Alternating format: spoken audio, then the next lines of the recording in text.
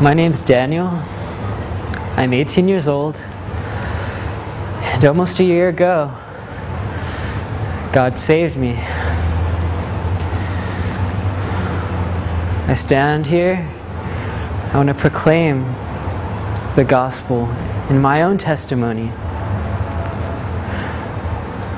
and just how God did that work in me, that you too may come to faith in Him. Most of all, I want to tell you that there's no level of sin and there's no amount of wickedness that keeps a man from God, but it's his own pride not to come. And for a long time, I was prideful enough to keep my sin in the dark. My dark deeds were not exposed to the light because they would expose them for what they were. And if that was true, God would have judged me. They were true, and He would have judged me. But you need to know that now I serve a living Savior. He's alive in me, and He's done a work. Please hear this testimony I have to tell to you, that you may come to saving faith.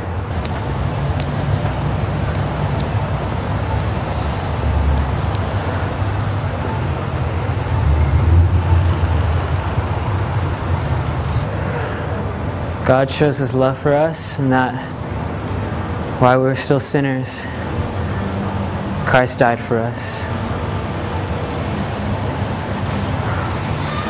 And on April 23rd, 1991, I began my war with God. It's the day I was born. At age 5 or 6, though God created me to mature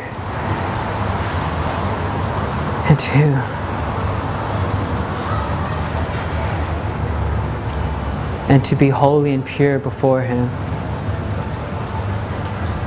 at age 5 or 6, Satan said, "Your sexuality begins." And I said, "Yeah, you're right." And through elementary and throughout middle school, Satan said, "This perversion continues." And I agreed with him. And high school came, and I stopped. I stopped living my secret sexual lust, these actions that no one knew about except God. And the only reason it ended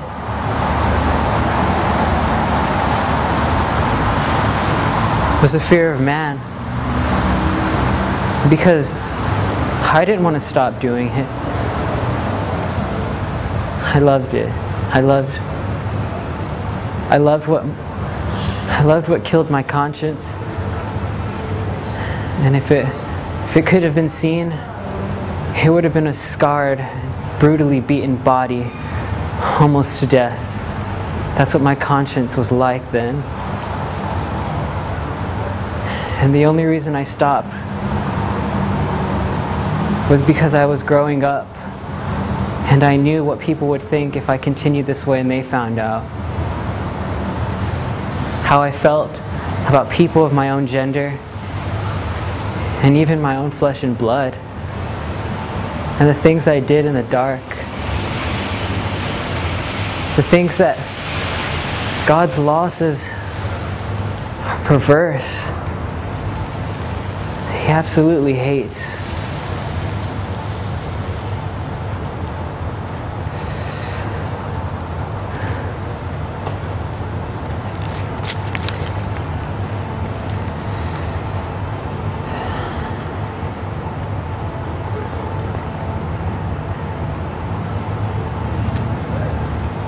No, I truly didn't stop doing it because it was an abomination to God. I truly stopped because I cared more about what people thought than anything in the world.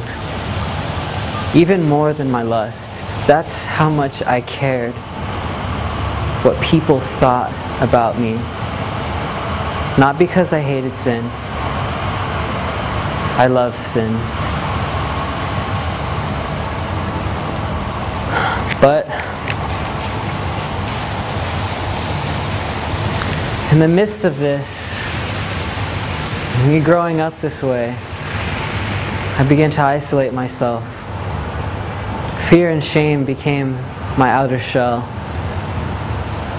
And I began to collect in the midst of all of it all types of materialistic idolatries, but never truly worshiping or considering the God who created me.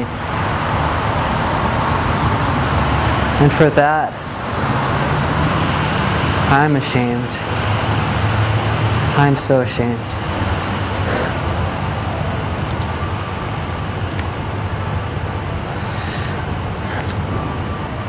With everyone applauding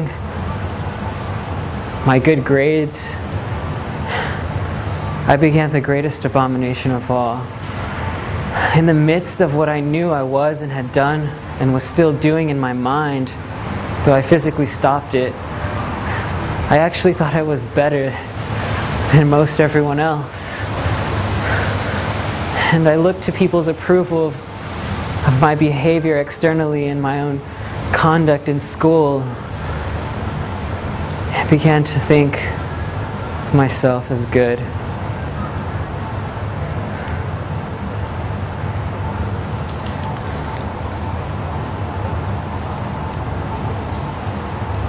But if I had faced God in those days, if He would have rendered my life, and if we would have brought me right before Him, the angels would have been the ones applauding, and they would have been applauding my damnation.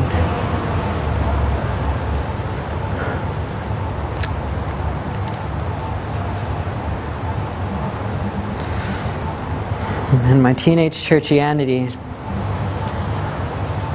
only multiplied what I can imagine God felt toward me.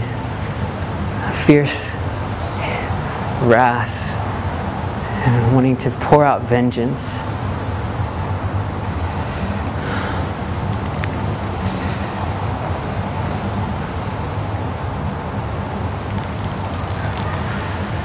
Because I treated myself then, at that point in my life, as redeemed. And it was under a false gospel.